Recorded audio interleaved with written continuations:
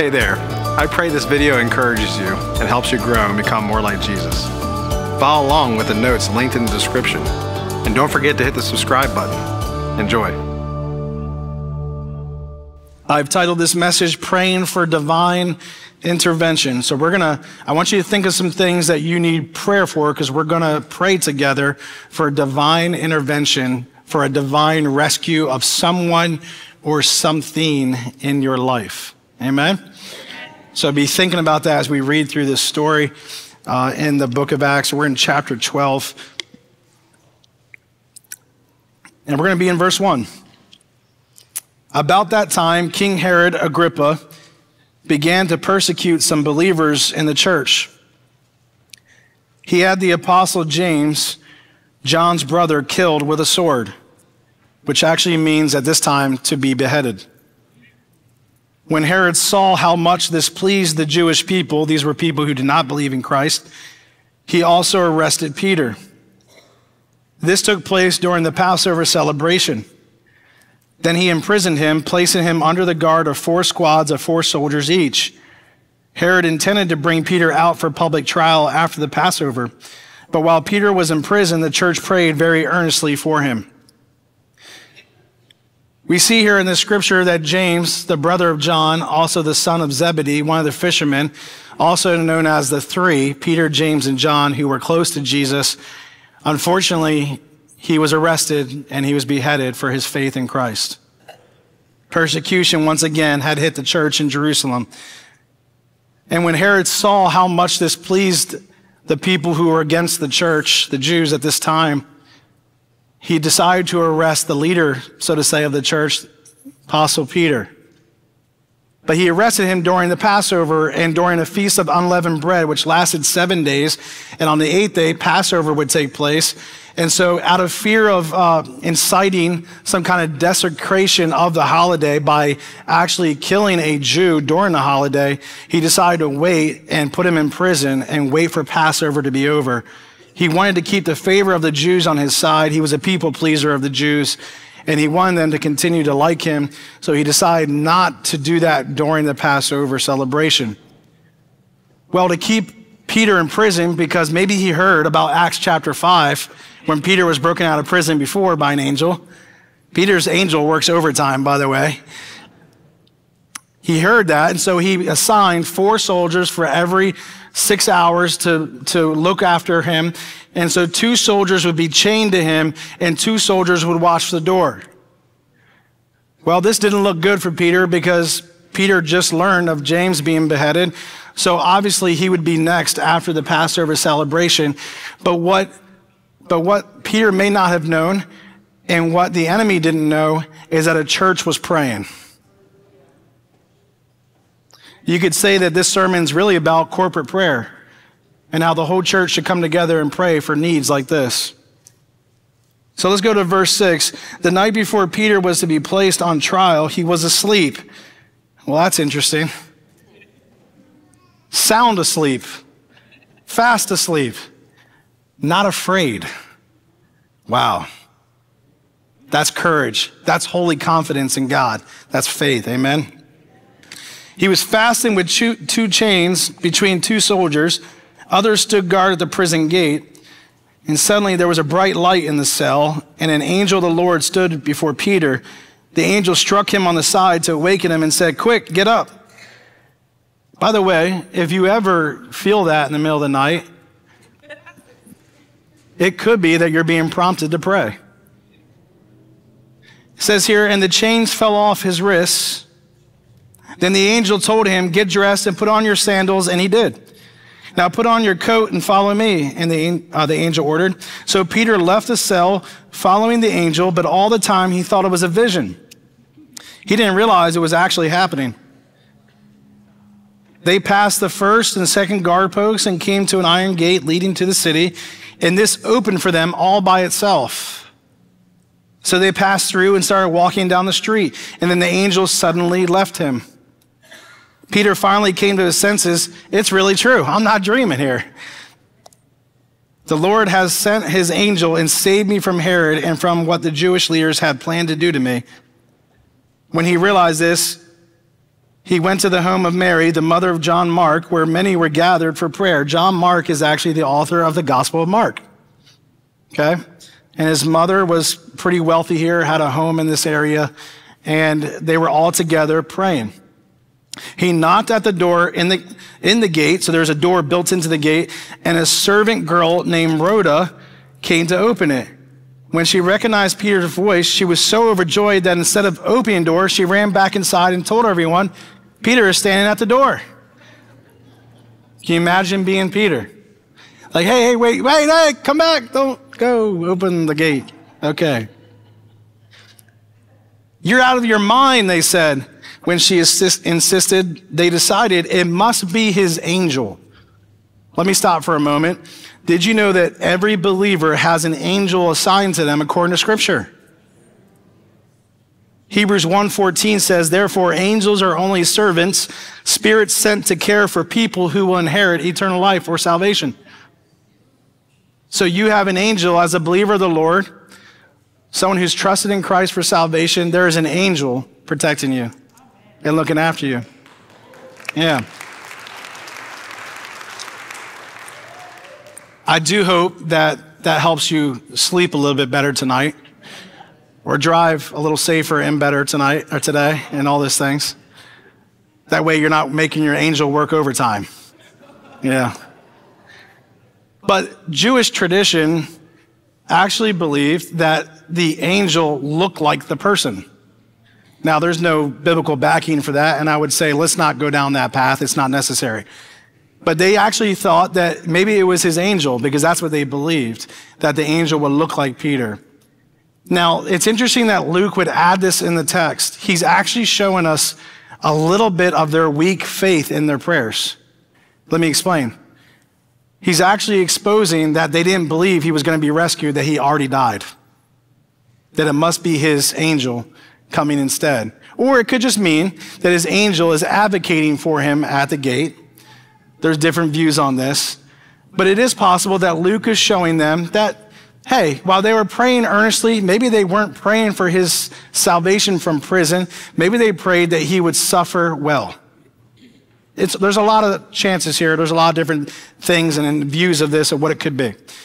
Either way, they didn't believe that he was actually at the door. So here they are praying earnestly, but Luke shows sometimes we do lack faith when we pray.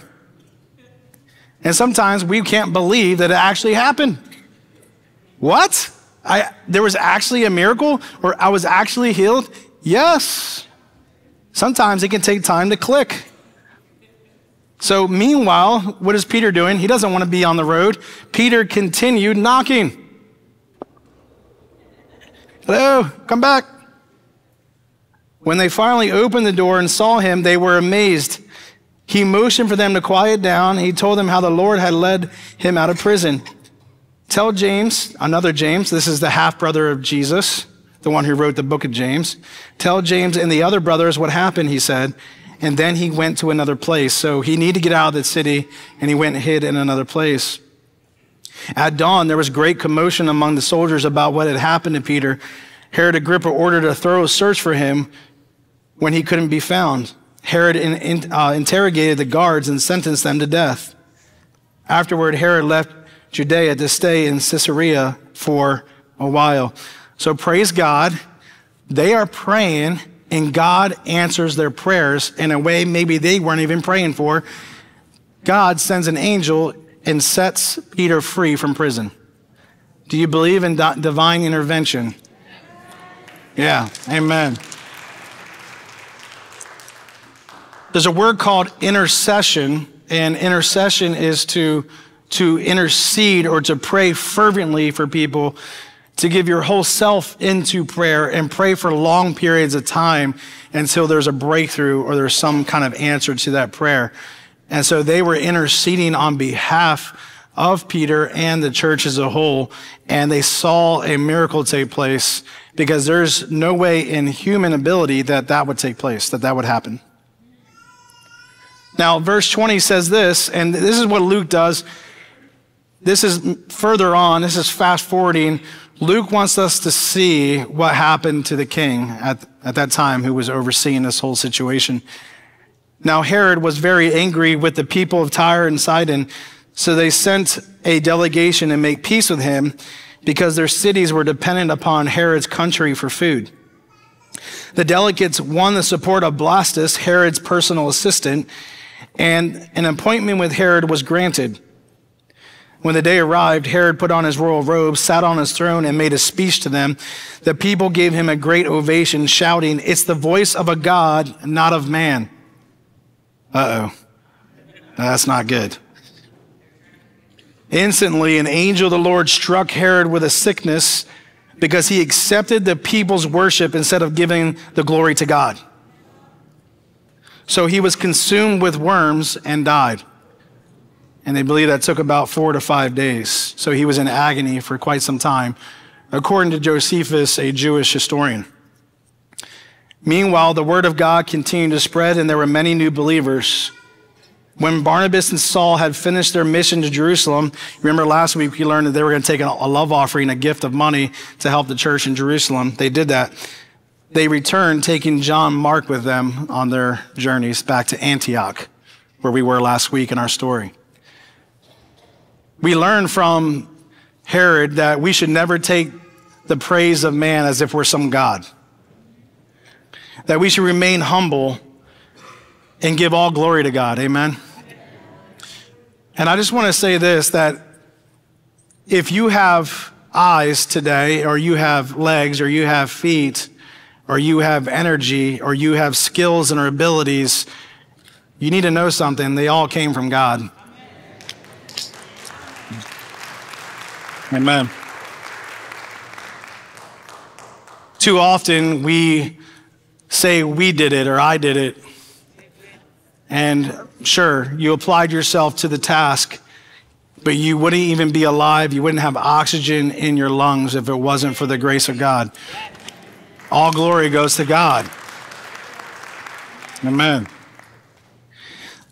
As many times as the enemy wants to stop the church from spreading the good news of Jesus Christ, he continues to fail. Once again, the word of God spread dramatically, and many new people became believers in Jerusalem because of this. It's just a powerful reminder that God's church is going to prevail and is prevailing even today. In the midst of how dark it can be, how hard it can be, the church of Jesus Christ will not be stopped. We will continue to spread the good news of Jesus. It's an important reminder, too, as well, that it takes the body of Christ to do these things, whether it's praying or whether it's being like Barnabas and Saul and John Mark or Rhoda, who opens doors for people, whatever it may be. It takes the body of Christ to see that forward. Amen. Quick commercial. We may hear some loud bangs and everything because of the air show. Just a quick heads up on that. I was there yesterday. Scared. I thought I jumped out of my body at one point because walking by some explosions, didn't see them coming. It was funny. Everyone jumped, not just me. I'm not the scaredy cat, okay? I want to apply 3 things, and then we're going to jump into prayer again. We're going to worship, and we're going to pray again. So remember, what do you need to pray about that needs a divine breakthrough? It needs a divine rescue. It could be a person, it could be yourself, it could be a thing, a situation. So first of all, number 1 from our story, here's what we know. We can trust and rest in God's divine will. There was no arguing, there was no complaining why James was killed, but Peter was spared. We need to trust God's will. We don't know why God does spare some and then he doesn't spare others. We're not God, but we are called to trust God. It is the great mystery of why God heals some and doesn't heal some. Why God saves some missionaries and why God allows some missionaries to pass away. I don't recall the name or the story of this missionary completely, but there was a man who was doing great things for the Lord, and he was on a little vacation with his family, and he's walking up a hill to get to a waterfall, and the ground gave out, and he died. A tragic loss of a man of God, and children had to watch his father just fall through the ground and die and fall hundreds of feet down to the ground. We don't know why God allows that to happen, but meanwhile spares others. All we know is God calls us to trust him. There came a time where James' witness had come to an end, but Peter's needed to continue. I want to encourage you with something, and we need to make sure we also do this. We need to be careful that we don't hold on to this world too tightly. Because if we hold on to this world too tightly, we will actually be mad at God for allowing things like that to happen. You need to remember that God is looking forward to being with us in eternal life in heaven. You need to remember that there is an amazing place that is being prepared for us, for all who believe, and that this life is nothing compared to what we're about to receive. Amen. And grief is hard. So I want to say this out of due respect for those who are grieving the loss of loved ones who have gone before you. But every person who has believed in Jesus Christ, they are in a good place right now. They are dancing. They are in the arms of Jesus. They are in the arms of God. They are praying for us. You know what? I'm going to tell you something. I truly believe they are wanting you to continue to live for God. They want you to enjoy life with God. Okay. Not enjoy life for yourself. Okay. To make sure we get that right. Okay. They're saying, don't forget to live. I'm not speaking for dead people. Okay. That's not what I'm saying. What I'm saying is if we understood what they have in heaven right now, they would want you to continue to live for the Lord. Amen. It does not mean it won't be hard. There's a time for mourning and there's a time for rejoicing. Don't forget to live for the Lord. Okay? God wants you to continue. Your family wants you to continue. Great things are ahead for us in store. I want to show you some questions that Christians have to answer at their baptism in Asia and other countries. I've seen this for years, but this is going around on social media right now. So look at these questions. Before you're water baptized, these are questions people need to answer in South Asia and other places. Are you willing to leave home and lose the blessing of your father? Are you willing to lose your job? Are you willing to go to the village and those who persecute you? Forgive them and share the love of Christ with them. Are you willing to give an offering to the Lord? Are you willing to be beaten rather than deny your faith? Are you willing to go to prison? Are you willing to die for Jesus? Those are some sobering questions, aren't they? That's how serious it is. There's training right now for Christians in China on how to go to prison and suffer while you're in prison. Why? So that you don't deny your faith and hinder your witness for the Lord. It is because people don't deny their faith that those who are far from Christ are actually believing in Jesus Christ. When they see the prisoners, and some suffer for Christ and some don't, when they see those who are suffering for Christ, it's melting their cold hearts and they're now believing in Jesus Christ. You see, the people who are willing to give their life for Christ, like James and Peter and us today, we don't hold too tightly to this world because we know there's another life to come. Amen. The reality of this is getting closer and closer. I thank God for our security team. I thank God for safety. I thank God that we use our wisdom and our eyes to keep an eye on things. I never thought that today would be a day where I have to consider that taking the pulpit in an American church that I would be risking my life. That I would have to come up here and I'd be risking my life to preach the gospel, but apparently that's the day we're living in today. So you know where I stand. I'm ready to die for Jesus Christ. But I thank God for his divine protection and angels. And I have a feeling mine's working overtime too. Yeah. The Lord has protected us. This is our 70th year this year at Calvary. 70 years the Lord's been protecting us. Amen. We can trust and rest in God's divine will. Secondly, we can trust God for divine intervention through divine intercession.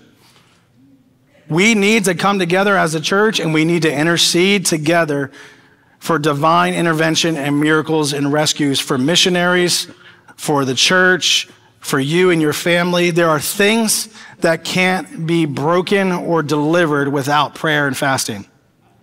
That's why we've been doing that on a monthly basis in the first of the month, coming together to pray and fast, and one's coming up here in June. When one person prays, one righteous person prays, God hears their prayers and answers. Imagine a righteous church praying.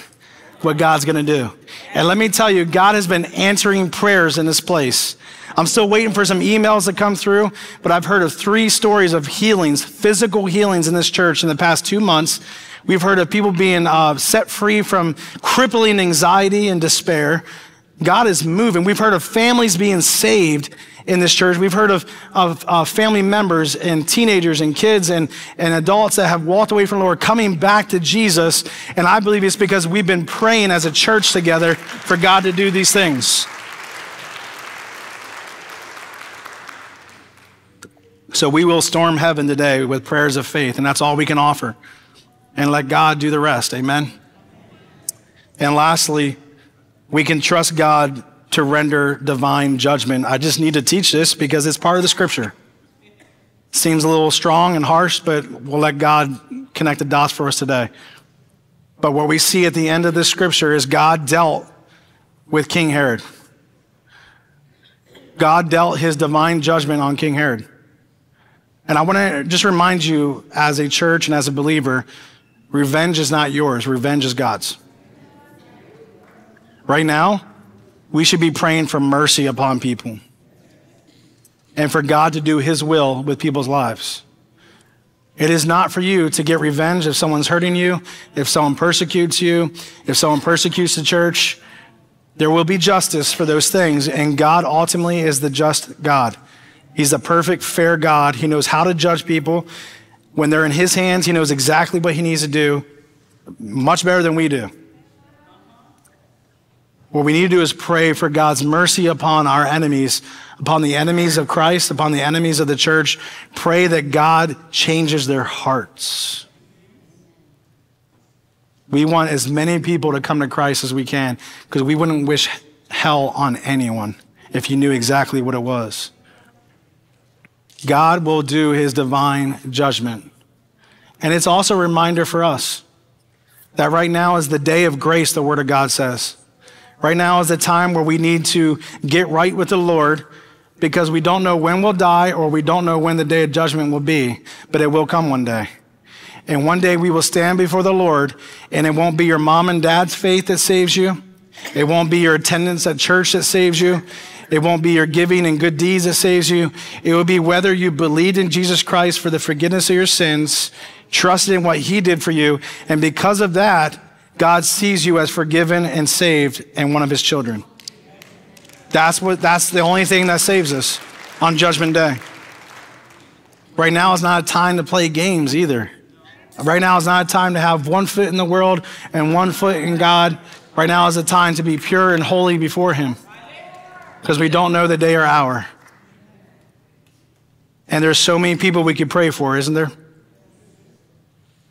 I want to open up my heart to you a little bit, not that I haven't already, but I want to share with you a little bit of my prayer list today. These are close to my heart. I want you to know that, number one, I've been praying for God's miraculous and healing power to pour out in here and through you outside in our community.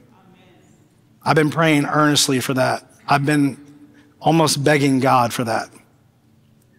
I've almost been begging God too for God to pour out his spirit upon us, that he would fill you, that he would pour out his spirit upon you, and that you would have that baptism, that Pentecost experience with the Lord, and that he would set you afire to reach those around you. Like if you've never had a burden for the lost, that's what the Holy Spirit gives you. Because the Holy Spirit is the presence of God. And when the Holy Spirit comes in you, you'll have a hunger for the word. You'll have a hunger for holiness. You'll have a hunger for the lost. You'll have a hunger for righteous living. It changes. Everything changes when the Holy Spirit just floods you and comes into your life. And listen, when we believe in Jesus Christ, we receive the indwelling Holy Spirit. He comes into us right away to identify us as the Son of God. But the baptism of the Holy Spirit at Pentecost was for greater measure and for continued sanctification. And so we need continued sanctification. We need to become holy and pure and work and get rid of the flesh and let the Lord work on us and make us holy. Amen. Sanctification is after salvation. Sanctification is helping us become holy and living holy. A life we couldn't live without Christ. A life we couldn't live without the Holy Spirit. I've been praying for that earnestly for us. I've been praying that we will grow in our spiritual gifts, that we will use the gifts that God has given us in and outside the church. Oh man, there's so many stories. There's so many stories I've been hearing recently where God is telling you, the church body, to do something out in the public, and it's exactly what people need. That's the Holy Spirit working in you. That's spiritual gifts in action. And thank you for attuning your ears and listening to the whispers of the Holy Spirit. Been praying for a greater burden to reach the lost. Sometimes it wanes. Sometimes we focus on ourselves that we don't necessarily think about those around us. I've been praying for us to answer the call to be disciple makers. If each one of us could just teach one person Jesus and help them follow Jesus, not just by our teaching, but by our example of living, we could change this community. In a few years, things could change around here. I've just been praying that we would capture that. And this one, it's pretty private. You know, I haven't brought this to the church very often, but I've been praying for a financial miracle and intervention to pay off our mortgage here at the church. In 2019, 2020, just so you know, and I'm gonna be completely transparent with you, we owed $5.6 million on our mortgage. So I have some good news. We're down to $4.3 million 4 years later. So praise the Lord for that. And look, I know that mortgages are necessary. I have one for my house. It's something that, you know, we borrow money, so to say, to help us find a place, and then we pay it off. But I just believe that God's church is supposed to be out of debt. I believe that we shouldn't be shackled by this. I'm going to be more transparent with you now. I want you to know that we pay $31,000 a month to pay our mortgage. That's a lot of money. That haunts me sometimes because I want to see us use that to further the kingdom. And I get it. We are furthering the kingdom in this building and in our community center and our school. I get it. We are. You're right. You know, you don't have to send me emails. I know. But can you imagine what we could do with an additional 31? We could plant churches, help missionaries, help families. We could do so much more. I'm hungry to see that removed as well. I'm hungry to see us get rid of that. And the Lord's always been encouraging me. The miracle is in the house. The miracle is in the body of Christ. And our obedience of giving and serving and reaching the lost, we're going to see an increase of God moving in this church. So not just about the money. I'm talking about everything. Salvations, discipleship, miracles. It's us, the church. We must trust the Lord and step out in faith and do what he asks us to do. And God has called us, by the way, to be generous now, so that we'll be even more generous when we don't have a mortgage. So I've been praying for those kind of things. I've been praying for all this and so many more, because then there's personal needs. And so what is it that we need a breakthrough today? Who needs to be rescued? What needs to change in your life? I want to encourage you. Let's stand together and we're going to worship. And I want to encourage you to just intercede. I want to encourage you to actually pray out loud too. If you need to come down here and make a place of worship and begin to just cry out to God for him to do a breakthrough, a miracle, a divine intervention, a divine rescue. We want to pray for you as well. If you need healing in this place, we want to pray for your body to be healed. If you're praying for the salvation of family members, listen to me. There are some really tough situations right now with people. There are some people who know the Lord. They know they're supposed to be following Jesus, and they turn their back on him. They were raised in this church or another church, and they've turned their back on God. I'm praying with you and for those people. Let's intercede today. Amen. Hallelujah. Hallelujah. We praise you, God.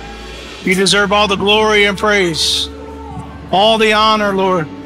You are a faithful God. You're a faithful God.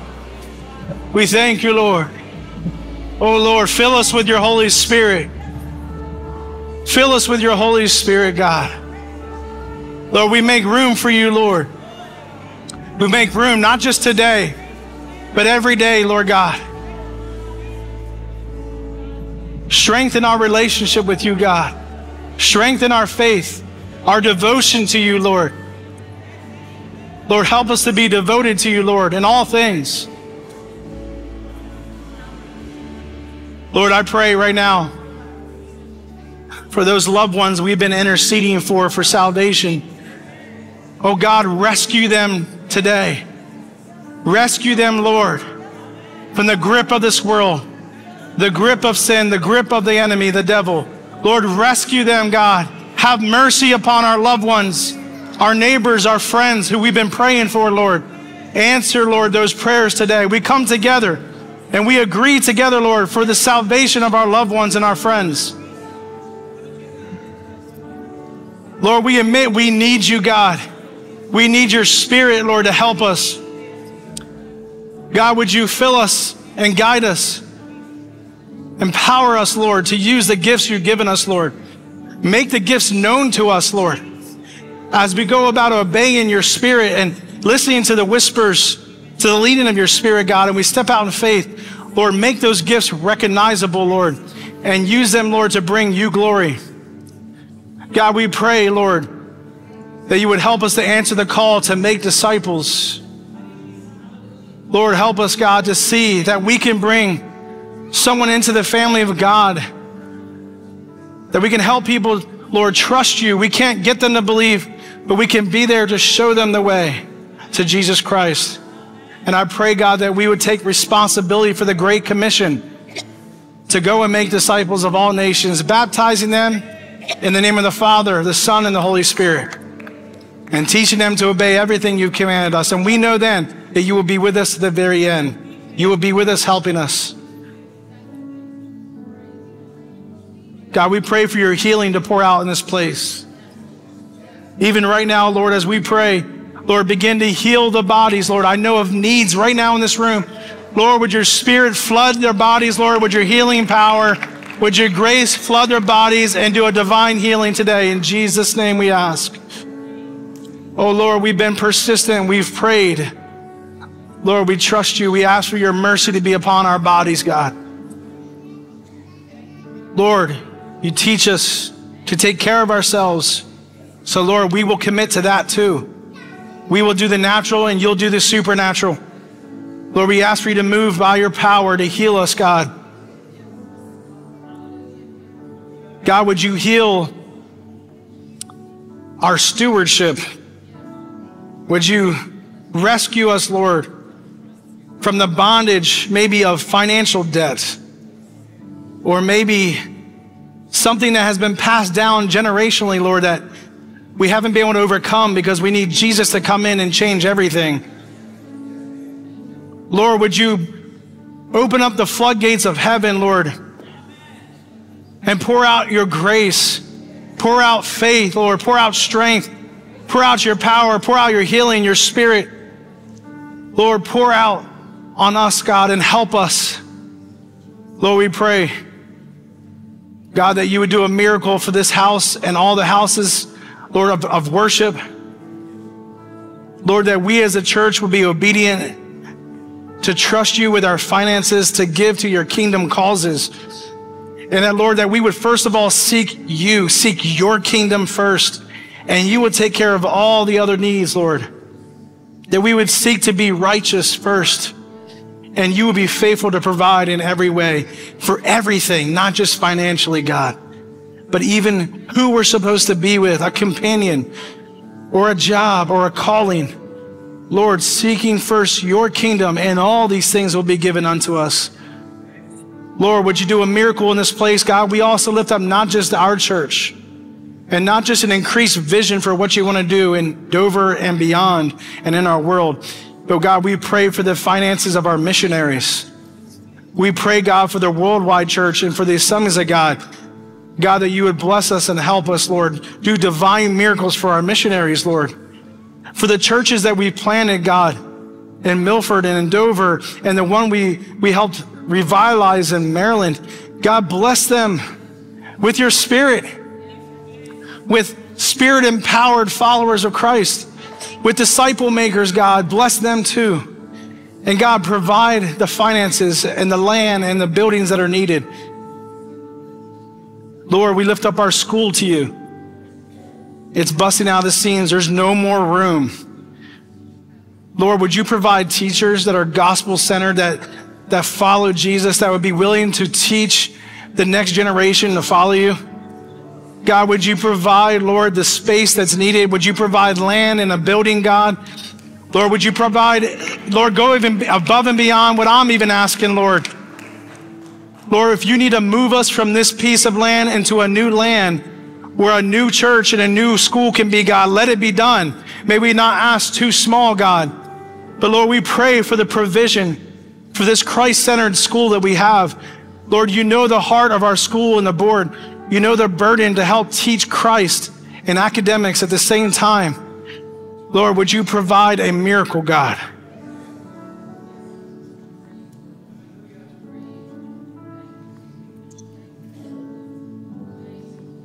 God, you know our hearts. You know that we seek not the praise of man, but Lord, your approval.